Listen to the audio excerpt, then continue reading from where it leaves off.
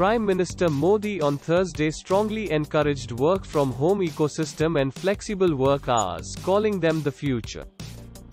Modi said the following in his inaugural address at the 44th National Conference of Labour Ministers and Secretaries.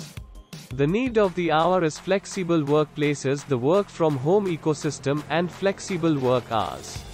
We can utilize systems like a flexible workplace as an opportunity to increase women's labor force participation. By making the right use of women power, India can achieve its goals faster. Modi's remarks on increasing female participation in the workforce is important as India has one of the lowest female labor force participation rates in the world. He said, "Our country missed taking advantage of the first three industrial revolutions because it couldn't keep pace with the changing nature of work."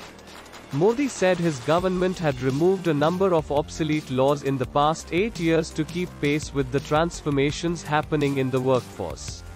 The country is now changing, reforming, and simplifying such labor laws.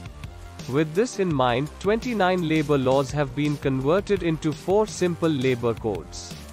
This will ensure the empowerment of workers via minimum wages, job security, social security, and health security. What are your thoughts about female participation and flexible work environment in workplace? Share your thoughts in the comments.